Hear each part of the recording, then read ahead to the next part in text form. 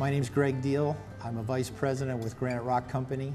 I've been here for about 22 years, and Bruce recruited me after we became friends 35 years ago working for HP in San Diego. The first time I met Bruce was in a phone call 3 or 4 months after I started working at HP. And he asked me, hey, I heard you, he basically said, I'm volunteering to teach a basic computer class for the production line workers. And I hear you know something about programming. Why don't you come and help me teach it? It'll be a lot of fun. And I hesitated at first, but like everything that Bruce talks about where he says, hey, we're going to go have a lot of fun, it was a lot of hard work, but it was really rewarding. And it just goes to show how consistently he lived his life, because even back then at the beginning of his career, he was reaching out to people outside his work group. He cared about lifelong learning, and he cared about helping people to become better people. And he saw a bigger picture than most people saw, and he helped pull you into his version of reality and what the future could be. What do I remember funny or amusing? He just had a really nice sense of humor, and he had this sense of playfulness.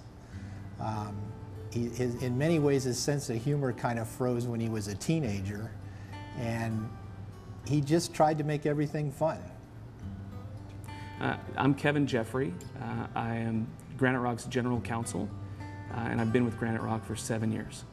When Bruce came to me with the idea for the Algebra Academy program, I was inspired.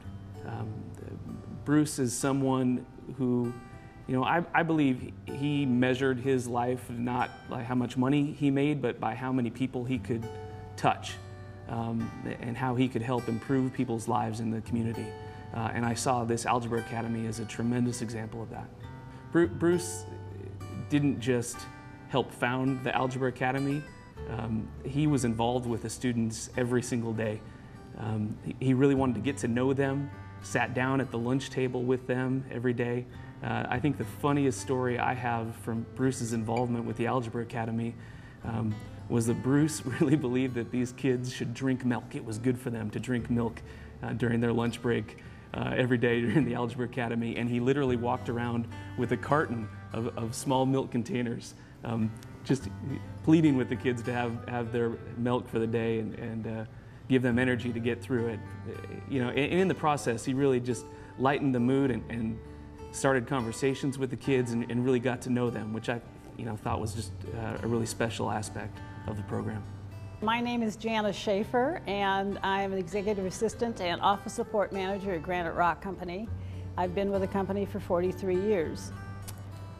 I first met Bruce when he was a senior in high school, and he was a rather shy young man at the time. His work ethic was indescribable. His half day was 7 in the morning till 7 at night. And, you know, that's just how he was. He gave me a lot of opportunities, learning opportunities, as well as to other people in the company. Bruce made me feel as a friend, part of the family, and was always willing to help me or anyone else that needed it. My name is Keith Severson, and I'm the Marketing Services Manager for Granite Rock. I've been here for over 16 years. I was really impressed with Bruce's vision. I was an entrepreneur, and his ability to encapsulate entrepreneurship and visionary leadership was just remarkable. And it was a magical moment for me when I got to meet Bruce the first time. The things that stand out in my mind about Bruce over my career was his consistency of message, and in spite of being incredibly cerebral, he had a heart of gold.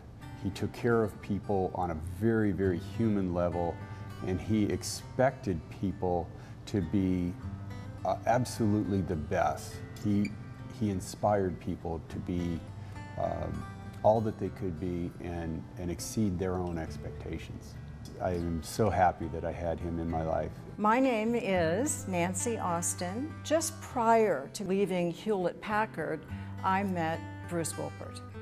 And Bruce was running a division and doing it very well. When I met Bruce, I thought, he's serious, He's so soft-spoken, and he's leading a division, because there's this tendency that when you hear that someone is this incredibly gifted leader, that they're also extroverted and they're about to break into song any minute or tap dance at least.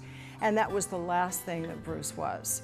What he cared about in his marrow was finding a way to honor people through the work that he did in that order. It wasn't, oh yeah, by the way, we're going to make a profit and maybe we're going to treat people well. That was not what he was about, ever. And even from the first time I met him, I thought, there's something really special about this guy, Bruce Woolpert. I'm so thankful that I knew him for as long as I did. And as Roseanne was telling me just the other day, I, like a lot of the Granite Rock people, can still hear Bruce in our heads telling us or asking us questions. Is this the best you can do? Have you thought about this? What about that? What about this? What can we learn? What can we contribute? And I hope that always stays in my head.